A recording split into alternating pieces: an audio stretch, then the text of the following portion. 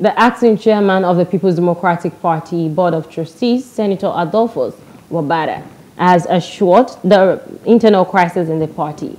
Wabara, who said this when he led some members of the board on a visit to Governor Okezie Ikpeazu of Abia at his country home in Umuobiakwa, added that the board would strive hard to ensure amicable resolution of the internal crisis ahead of the 2023 general election.